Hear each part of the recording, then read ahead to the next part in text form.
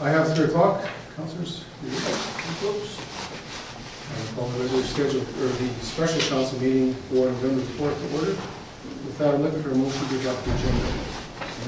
Starting. Discussion. All in favor?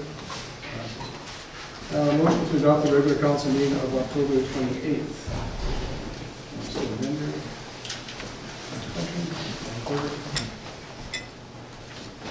The public hearing for October 28th. Mr. Nixon, Amender, all in favor? And the special council meeting of October 29th. Mr. Scarcella, Mr. Nixon, all in favor? No announcements, no delegations, no business arising, no correspondence, no old business. Our new business is introduction of the consultants who will be doing some work in the Big Eddy water system.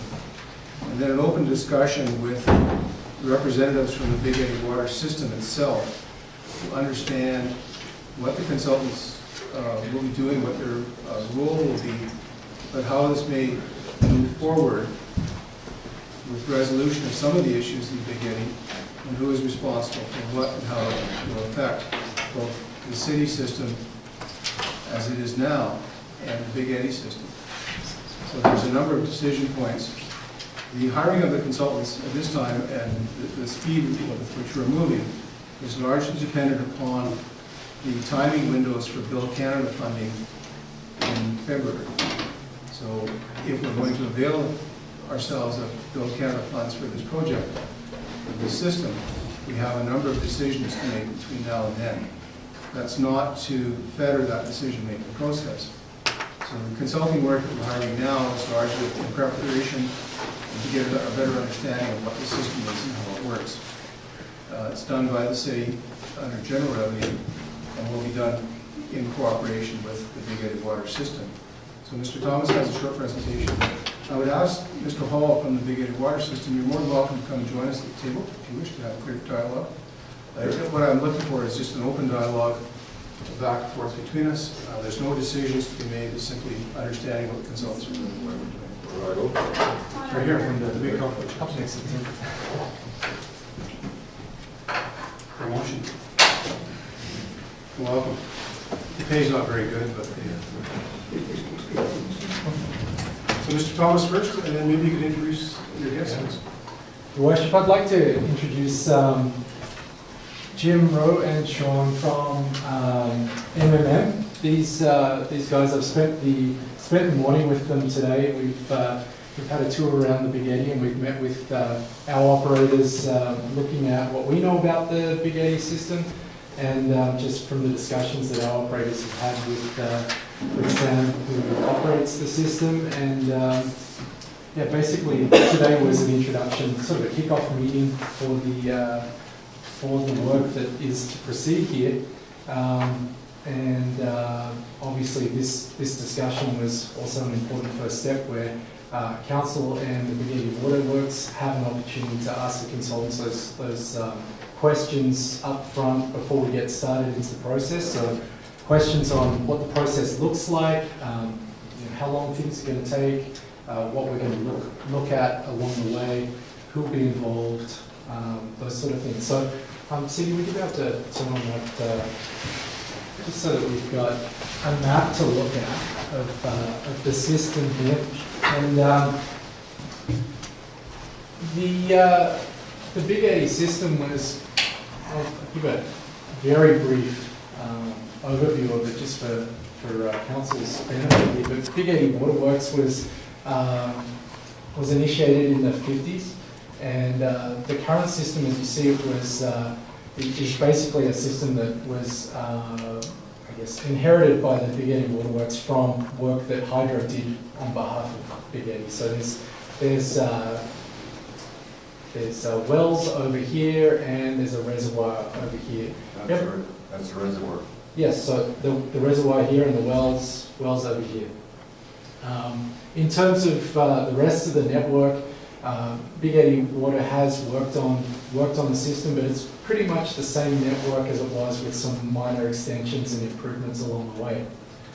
So in terms of what what the consulting team is going to look at is really working out what we know about what's in the ground first up, and that will be at the moment we're planning on our city water utility operator, Doug Pendergast, to be meeting with the Big Eddy staff over there for their waterworks system, and just make sure that this map that we have from the city's system actually matches what Big Eddy knows is in the ground. For instance, this map that the city has, I know there's a pipe down here, we just don't have it in our system. So it's sort of a knowledge gathering exercise, and just making sure that whatever we can transfer into a digital model to be useful later in terms of doing actual engineering modeling on the system. So Jim, would you be able to hop up and maybe walk through what this study process looks like?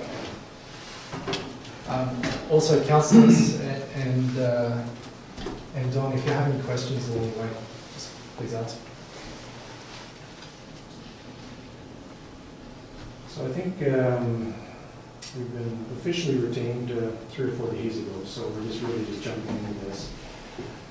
Typically what we'll do is we'll come up on a day like this, we'll do a startup meeting, meet with Mike, quite often operations staff, and this is a separate purveyor, so we'll quite often meet with them, and then we'll go over any background material that's readily available, and just kind of get a history of the water system and how it's been operating. We typically then would go out and do a site review, which Mike and Sean did basically a couple of hours ago. So we did get over, we saw the pump houses, we did get up to the reservoir, we drove through the community, we saw that there's everything from mobile homes to some light industrial, gravel pits, kind of everything in between. It's certainly a rural area for the most part. So that's our starting point. It's, I guess, based on what Mike was telling us, I think it's probably from the 50s for the most part, which is pretty common in the interior of BC. There was a lot of water systems went in post-World War II, late 40s through the 50s. One of the challenges with water systems at that age is the various material types of pipe that went in the ground, quite often reaching their life expectancy.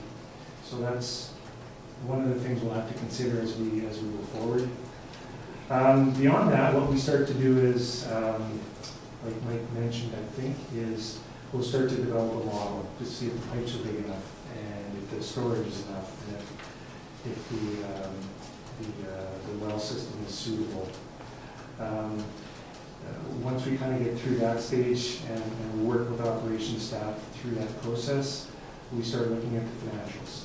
And I'm sure everyone's heard of infrastructure deficit. That's been a fairly popular term over the last 10 years. And it's pretty standard in most of the places, or maybe even all the places we work with, that reserves have not really kept up. So I can't speak to Big Eddy's water system because, like I said, we just started on this, but it's our experience that reserves haven't typically kept up with the needs of the system. So that's something that we'll look at. Beyond that, we'll draft up a report, and it'll come back to through Mike, and that'll be the first cut at it. And what that will be is an assessment, and it'll give out the basic financials, the shape and what sort of financial shape the system is in. We're also going to compare this to City of Revelstoke standards. And City of Revelstoke standards are, without having seen them, I'm sure pretty consistent with most other municipalities. They're probably fairly high compared to what most systems from the 40s and 50s were built to. So that's something we're going to have to look at. And then beyond that, what we're going to do is start to figure out long-term capital replacement costs. I understand there's a few hundred homes, is that right? A couple hundred, 200-300 homes. So we'll do those calculations, and then we'll, from that point, so we'll know how much a replacement value is, whether it's replaced next year or in 30 years, and then work backwards how much per connection that looks like. With the understanding that the Build Canada Fund is the goal, then we'll start to do some calculations to see is this, if it does come to a replacement of any sort, what are the financials on that? And we'll work with the city to determine where those funds might come from. So will the city then be providing growth estimates for the population and industrial base to begin? Your Worship, certainly Dean and looking at the OCP, who will be working through that as part of the report. In terms of what is over there at the moment, this is the zoning map. I didn't pull up the OCP map, but basically the yellow areas are residential and the purple areas are industrial, and then out here, this is the gravel pit out here. The commercial areas are sort of the pinky red areas out here, so it's a mix of commercial and industrial out there. Sometimes when you're looking at these sort of pieces, well, certainly for the New Building Canada Fund, one of the requirements is that the works that are going to be installed meet the requirements of the growth projections or the OCP zoning that's going to be out there in the future. So, you know, the federal government doesn't want to be giving money to communities that's a short-term investment. They're looking at long-term investments for what the community sees as the long-term goal for an area like this. So if we were going to be putting in new infrastructure, the provincial and federal government's requirement would be that its size, you know, according to those growth projections. Thank you. Councillors, questions? What kind of timeline are we looking at behind the senior report? I do have a schedule here, so today's basically the start of the meeting. Our goal is to have a draft report back to the city within a month. And then we start getting into the Christmas season. Final report submittal January 16th. The city would then have another week to review, and then we'd incorporate whatever comments we received back with a final project report January 30th. Mr. Johnson?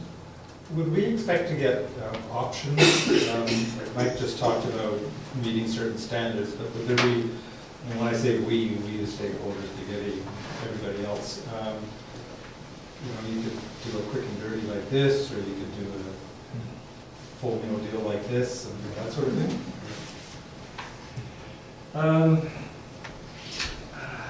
There are two kind of maybe governing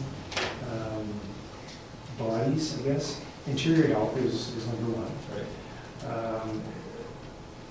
I don't think, if we make any recommendations, it will be consistent with what Interior Health is wanting to see. I don't think we would ever cut corners on that side. Yeah, I can answer the interior health piece as well in terms of the Building Canada Fund. Any infrastructure that is to be constructed under the New Building Canada Fund must meet the Canadian Drinking Water Guidelines. So you must bring the system to that stage to receive funding. Sort of the second thing would be the fire underwriters survey, and they have certain standards. I believe the city could choose to have a lesser standard. Does that affect your insurance rates? Is that It can. And then, of course, anything to do with the city bylaw. So the city could choose to say, no, we want everything per bylaw, the bylaw standards, or the city could choose to lessen those standards. I guess that's a city decision. The one goalpost that doesn't move is interior health. Thank you. What knowledge do we have about pipe we have in the ground? There is some historic mapping. And I think, for the most part, I would maybe guess just from experience on working with other systems, probably 70%, 70-80% of that is probably quite accurate. When we start getting into things like extensions, so maybe the old map has a certain area, but then maybe the system is extended, sometimes those records are not always marked down. You know, maybe it was in someone's head who retired 10 years ago, those types of things. For the most part, if you have a map, say from the 1950s, and unless there's some knowledge that it's changed, it's usually pretty reliable. Councillor Bennett, Councillor Strong. Thank you, Your Worship. I guess I can assume you've done situations like this a number of times before. Yes. So what are you finding on average for systems like ours? The pipes are all shot, they're 80% shot, they're 50% shot. Can you I'm not asking you what's there, because I know you don't know yet. But what's your experience in similar circumstances? I will say it depends on two things: the soil conditions and the groundwater conditions. Mm-hmm. So in the right situation, say if it were clay with high groundwater and an iron pipe, I could probably tell you that 60 years is shot. I do know that I've been told the groundwater does come up and down in that area, but for the most part it's more of a sandy soil.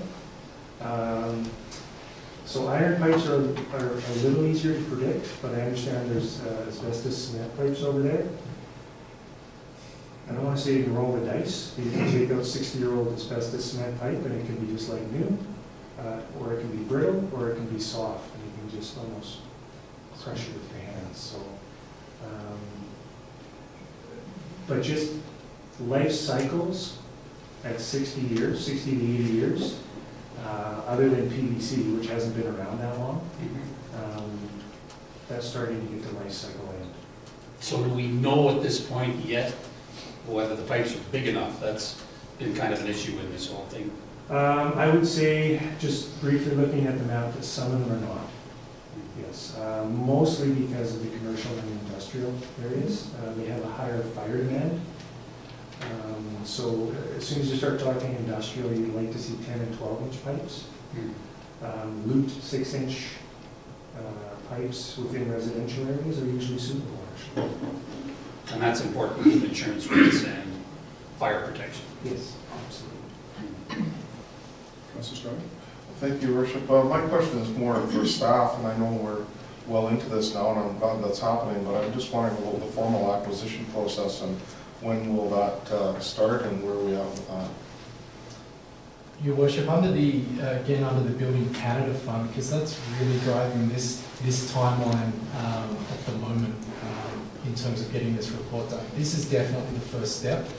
We have applied for infrastructure planning grant funding for this study.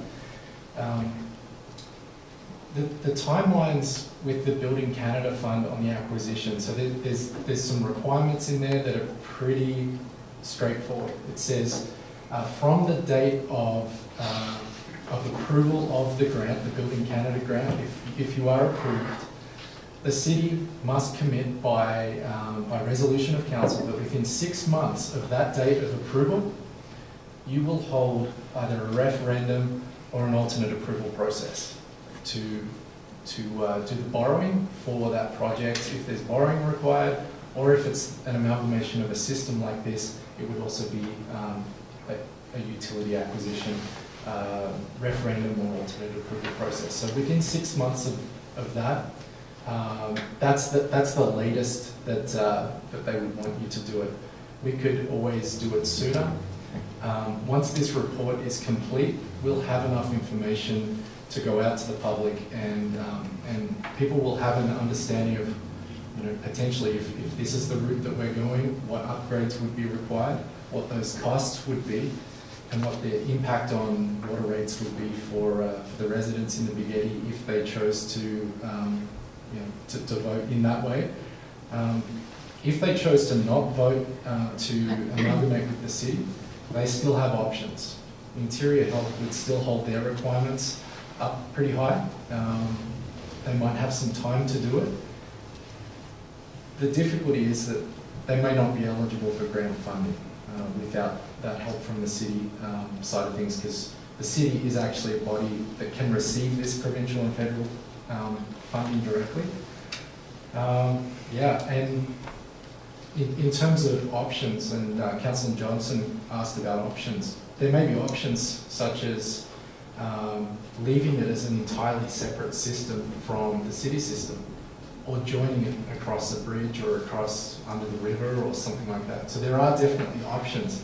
And some of these things we'll be doing very high level cost estimates and saying, we've really got to work out whether that's even necessary first.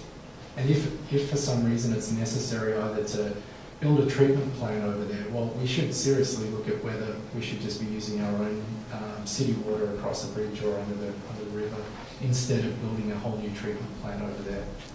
So certainly there will be some options reviewed as those sort of trigger points come out. But be clear, the first decision after this report is for the residents of the Big Eddy, the 96 residents, is to decide what they want to do with their system. It's theirs, it's not the city's. Your Worship, Even though they're within the city. Yes, the city can still apply for this infrastructure funding.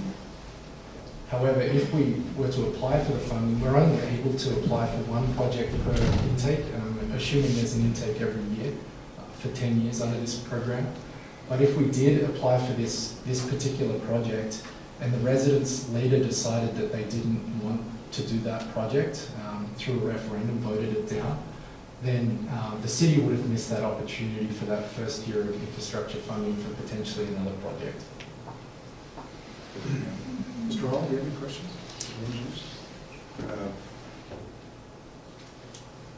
You need somebody to walk through the system with you? We're planning on working with Sam, so Doug Pendergast will work directly with Sam to get those details, walk through a map. Sam's, my understanding is he's got in his head most of those changes that may have been made. I know that your map is probably more updated than our map here, so certainly having Doug walk through operator to operator and just and getting that information down onto paper that we can then give to Jim and his guys to continue the work. But certainly we're hoping to do that in the next week here. That would include GPSing of those points as well, so it's a digital map rather than hand-drawn. And some of these things, such as the location of the reservoir on our map, it's clearly wrong. You know, we were up there today, it's not quite there, it's actually a couple hundred meters away from that, but that's okay. When it comes to actually replacing the infrastructure and knowing what those lengths of pipe are, as long as it's, at this stage, as long as we're within sort of that 10%, we're pretty good. But once we get closer into design work, we really need to know where that pipe is in the ground before we decide to do a design of it. But that pipe from the reservoir down, it probably just goes straight down through the forest, and I don't know, you know, we'd have to work out exactly where it is and if we needed to do anything with it before we go and design anything. Mr. Hall, anything else? That's the ones on the Reference Reservoir? Mm-hmm. There's drawings on those. Perfect. Yeah. Yeah. So a number of big decisions after this report. Okay, councillors? I'm just wondering, Mr. Hall, is there a need for a stakeholders meeting just to explain to I've got a read back called Hardly Hurry. Okay. Is there a need for us to have a stakeholders meeting with the Big Eddy ratepayers just to tell them what's going on? Or is it too early at this time? All I would say is when there's a little more concrete information to give them, I mean, Okay. Once the report comes you out. have to keep them informed though, because they get the final vote. Right. It's all, yeah. Okay. So we'll just wait till we get the report to move forward on that. I haven't, other than the usual few that are on my doorstep complaining, most people are kind of in favor of getting something done. Okay, that's good news. That's the feeling I got so far. Thank you. Councilors, anything further? Mr. Hall, anything further? It's a good first step. It's going to be a couple of decision points before spring. Yeah, so Your Worship, again, that was, we're looking for a report before the end of January so that we can make a decision for the New Building Canada Fund, which the first intake closes on the 18th of February. So that's sort of our timing. We're going to be pretty busy at the end of January, beginning of February, just making sure that we've got all the information required for the grant application, if that's where we're going. So. But that's assuming that it has become a city system or will become a city system within that 6 months. That's correct. Yep. If it doesn't, then Bill Canada doesn't apply.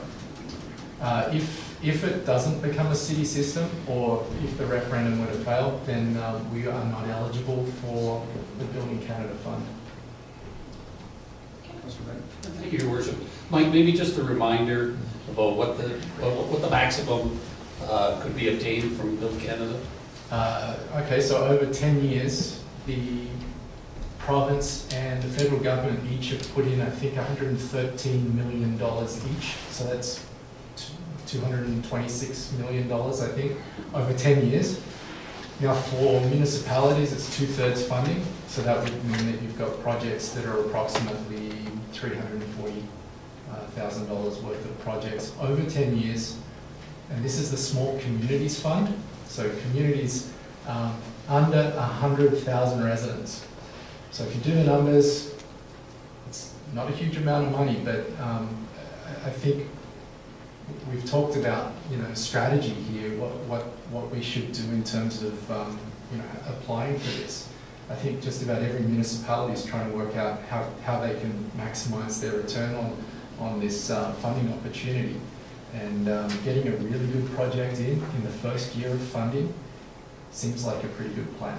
So if we can have good backup data, if it fits with the OCP, if it fits with our long-term plans and our community vision, these are all things that are really important. Having the letter from Interior Health that supports this project is a really big piece too, and I've got that. So in terms of the money, there's not that much money, but I think we're more likely to get more money if we've got a really good project. So, Mr. Thomas, can you or Mr. Ingles explain the difference between the utility rates and the funding for water systems on the east side and the water systems on the west side, as opposed to general taxation? So, if I'm understanding it correctly, Your Worship, just to explain that the water rates that water users pay here goes to fund the water utility, the operating and capital costs for the water function only. So nothing comes out of general taxation to fund the water utility. It's all funded by the water rate payers. So somebody, and I do know somebody in Narrow Heights that is not on city water, would not be paying the utility fees for water. If they're not using water, that's correct. So that it's those that are on the system on the east side of the river that have paid for that system. Right. And those in the Big Eddy have paid for their system through a separate entity. That's correct.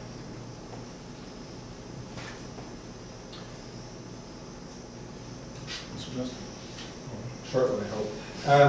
You mentioned that it has to sort of go in line with the OCP, and our OCP is not made yesterday, a little bit before yesterday. Is there anything in there that should cause us concern, or that maybe needs to be changed or tuned up before we start going on this? I'll have Dean review that. Yeah, and my understanding of where the provincial program of this is, really they need to see that council is fully behind this project. And if you have supporting documents or a long-term plan to do these upgrades, or in the case if this study comes back and says there's an absolutely dire need to do this, these are all things that will really support it. The OCP is certainly a piece of that. In terms of growth in the Big Eddy, you know, if we want more industrial or commercial or higher density of residential over there, we need to look at the water, whether it's city water or Big Eddy water, and you know, just to make sure that we've got the capacity to review that. So the other piece that comes up with that, and it's sort of separate from the water, is if we were looking at really long term, we might want to look at sewer as well at some point. And you know, if you're over there putting in new pipes, it may actually be timely to be considering putting in a sewer system at the same time.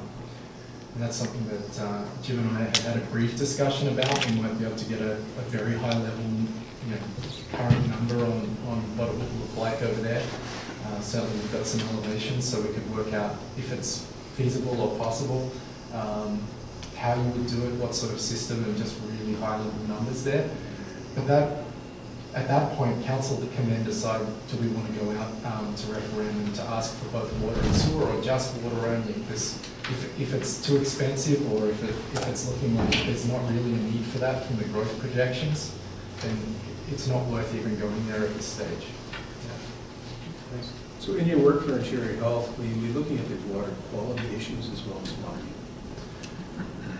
Your Worship, the source protection plan is currently underway by Big Eddy. They've actually engaged a consultant to do that separately, and very qualified consultant doing great work on looking at the well source. So I was involved in a stakeholders meeting for that. It's sort of like a technical advisory committee meeting. So there were some ministry representatives there, some Big Eddy representatives, and myself from the city. And in terms of the water quality piece, in terms of the source, that has been that's being dealt with, and it's certainly information that will feed into this report. That's a whole nother study. That's a source protection study that thankfully Big Eddy is already working on.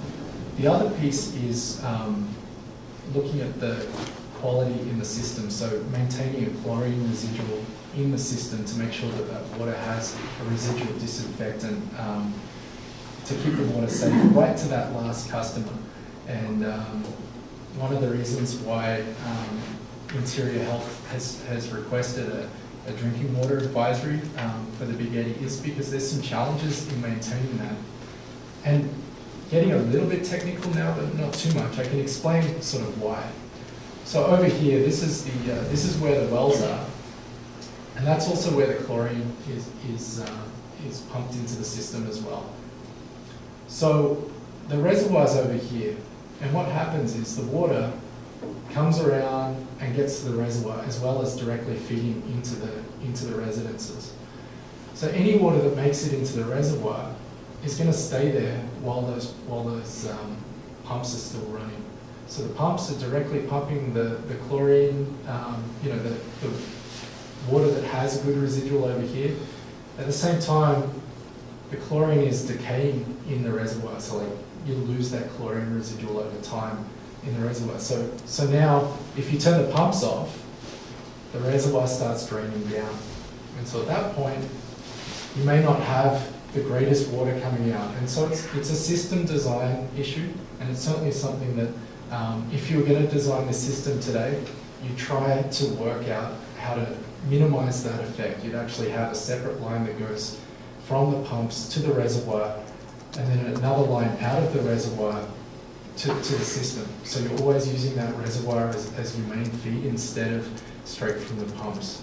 And this is, again, Jim will be able to tell you, this is common for systems of this age. This wasn't, it wasn't a design that was common even 30 years ago. This is something that utilities have sort of discovered almost by accident because they're finding this very problem. So it's something that we may look at as part of this study. Is there another way, or like the most cost-effective way to maintain that chlorine residual in that system? And that's certainly a very high objective here, because interior health requirements really drive our applicability for the funding. So as I remember, the pumps in the reservoir were built in about 1981 by BC Hydro. But at that time, the reservoir was being used as a groundwater source reservoir. The pumps were backup, so it's, the As a system surface. operation would change as well. Your worship, that's a surface water Before that, reservoir. it was gravity at a building creek. Yeah. Yeah. Yeah. Any questions, comments? Sorry, anything? Anything? No. No? Hope for the best. Well, thank you very much for your help. Thanks for attending today. We've got a few more other items to run through. Thank you. Communications. Run through these. Please stop me if you've got anything.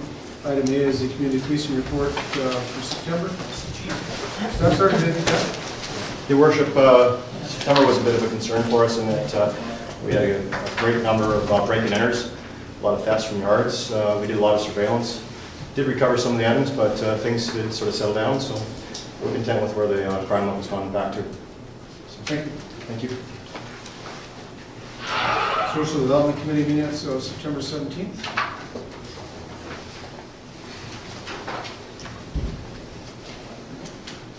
Economic Committee minutes of July 21st.